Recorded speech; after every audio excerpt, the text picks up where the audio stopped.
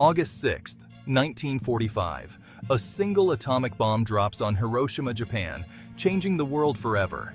But did you know that the hardest part of making that bomb wasn't the science behind it, but the engineering feat of separating two nearly identical atoms?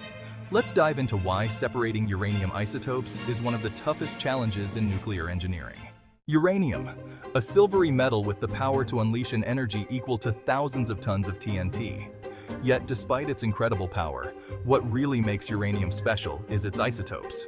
Naturally occurring uranium consists mainly of two isotopes, uranium-238 and uranium-235. The key difference between them? Their mass. Uranium-238 makes up over 99% of natural uranium, while the much rarer uranium-235 is what makes a nuclear bomb possible.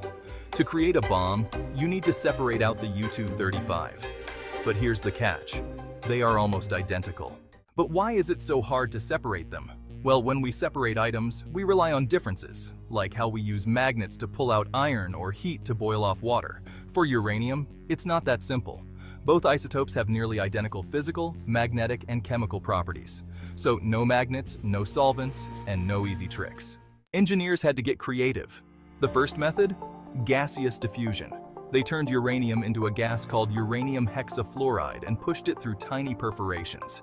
Because U-235 is lighter, it moves slightly faster and is a tiny bit more likely to pass through. But the difference is minuscule, so slight that engineers had to build a massive facility covering over 40 acres just to make it work. The Manhattan Project's diffusion plant was a labyrinth of 100 miles of piping, linking together 4,000 stages of separation. Each stage enriched the uranium just a little bit more, from 3% to the 90% needed for a bomb.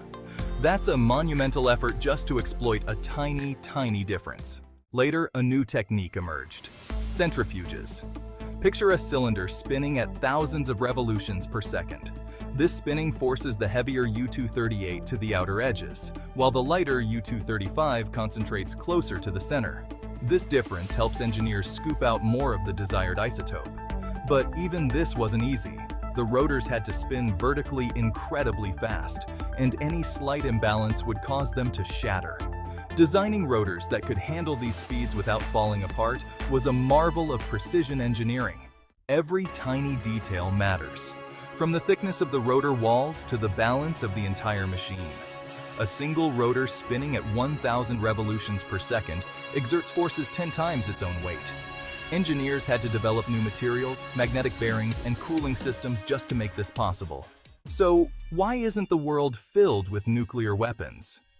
Because this engineering is incredibly difficult.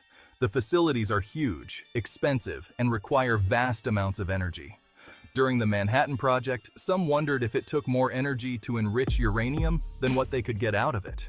Today, there are even newer methods, like lasers that exploit tiny differences in how U-235 and U-238 absorb light.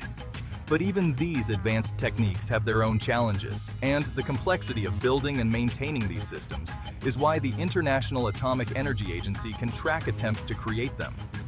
In the end, separating uranium isotopes is the engineering bottleneck that prevents nuclear proliferation. It's the hardest, most complicated step in building a nuclear bomb, and perhaps the one thing keeping our world a little safer. Thanks for watching. Make sure to like, subscribe, and hit that notification bell for more fascinating science stories. See you next time.